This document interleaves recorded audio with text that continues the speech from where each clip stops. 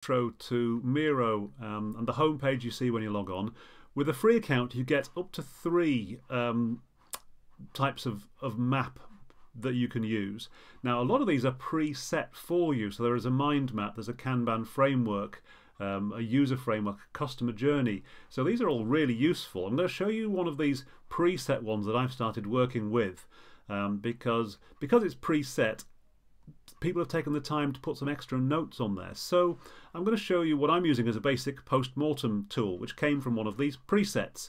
So here it is, click on it, and you can see what people have done, the guys who made this, is they have specified already, well, this is for a team of 4 to 10 people. This will take you, 40 to 50 minutes. And you can double click in there and change that if you want to. So you can say, well, I can take 12 people in this session. And I'm going to take it in 30 to 40 minutes. So you can, you can play around with these things. You can add your own notes. So I've just added here navigating the Miro board. This is a kind of beginner's guide. So use the cursor keys. Don't click and drag, as this can mess up the layout. Well, I've just actually discovered that if you can click and drag and mess the layout by accident like that, or you can lock these things in place by hitting the padlock, right?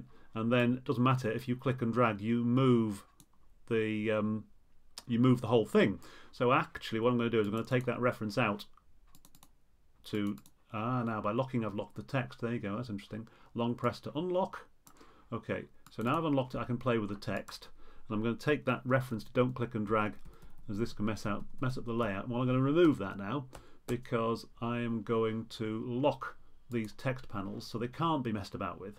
So now it doesn't move. Okay. Oh, the background does. How annoying. Control Z undoes whatever you've done that's made you wrong. So again, I'm going to lock that. Okay, I'm going to lock that. So it doesn't matter where I click and drag now, the board moves. Okay, so little things like that can trip you up in the session. So make sure you lock things that you want to stay put. The people who've made this board have written some really nice detailed rules. So somebody could come to this board before the session starts and familiarise themselves with it. Actually, somebody could come to this board after the session's been completed. So that's why it's so useful to have these pre-written, pre-arranged. And you can, you can change the timings here and say, well, actually, I want this to be a only 10-minute discussion. I don't want it to be longer than that. Okay. Either way, it's up to you. You decide. And then I'm going I'm going to lock that. That's locked in. So that's now not up. Okay. How this then works is you invite people to come on and add their own sticky notes. Why sticky notes? Anyway, add to their own. Thank you. Add their own sticky notes. Keep it color coordinated if you want. And when they do a sticky note, they write their comment, whatever their comment happens to be, in the sticky note. And then I would suggest keeping it kind of, keeping them small. You can zoom in, so it doesn't matter. You can always read them and you can zoom out. That's why Miro's so good. And then there you go. So you can play around, even though you've got a template here, you can play around because you can add your own. So you can say, well, actually, I need a text box here.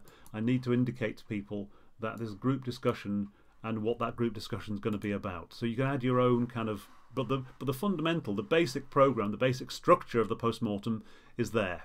That's why these templates are so useful, because they all have that kind of basic structure built in. It can save you an awful lot of time.